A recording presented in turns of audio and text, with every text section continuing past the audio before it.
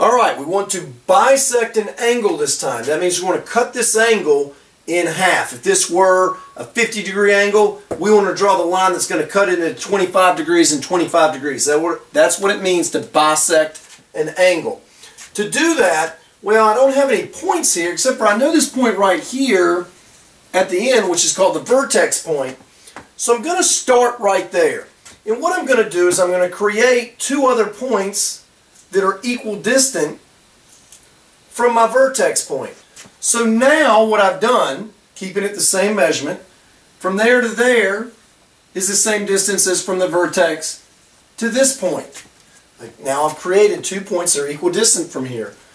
So if I take it, put it on here, on that point, draw an arc, put it on this point, draw an arc, the intersection of them will basically be in the dead center of that angle. So all I got to do is now draw a straight line through that center, and now this angle and that angle are equal. We have bisected the angle. We started at the vertex, made 2 points that were the same distance away from that vertex, and then drew 2 arcs outside over there from these 2 points, and then drew our line. There's how we bisect an angle.